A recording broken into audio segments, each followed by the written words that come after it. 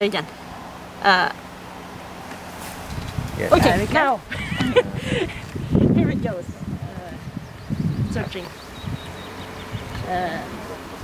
For if you have a limited area, like a parking area, and you're going maximum 12 kilometers per hour, there's no really legal limitations.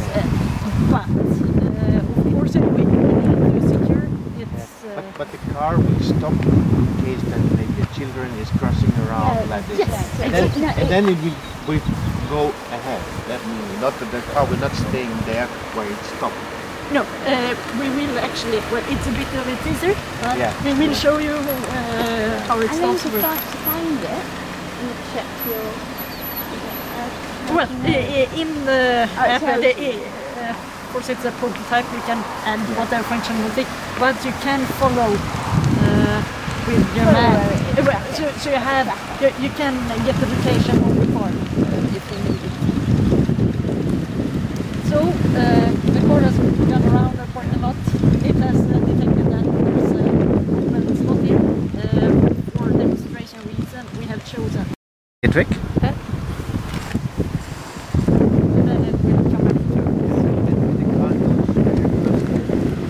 No, we're using the concept that the parking area, we need to have some demand on them. They need to tell us that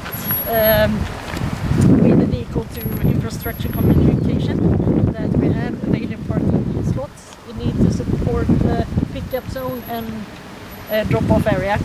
So it's more parking area. The car goes off again.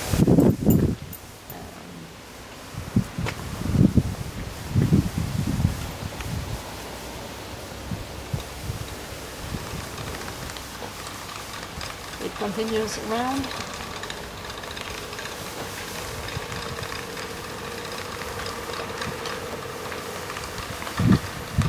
It detects the child, stops, and then the child can see, the car is stopped, let's see if the pass.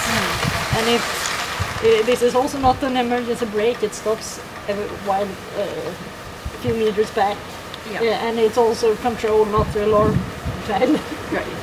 Since it's no driver, so he can't interact.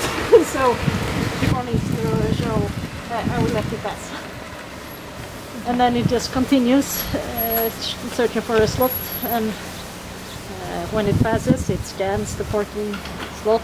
That's why it's reversing to be able that it's free. And it goes into the slot.